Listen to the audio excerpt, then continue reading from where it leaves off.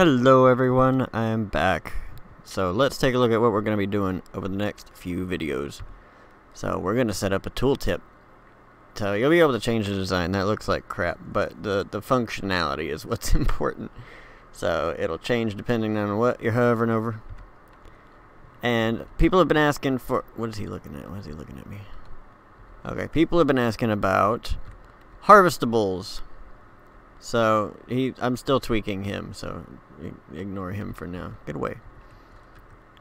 So you'll be able to actually like chop down trees and get wood from it, or same thing with the rock. Break it apart, get stone. So people have been wanting some harvestables. We'll do some harvestables. And well, let me just show you this guy. So he will be patrolling between these points and random points, and then he'll move in to attack you, or he can cast magic. He'll strafe around you.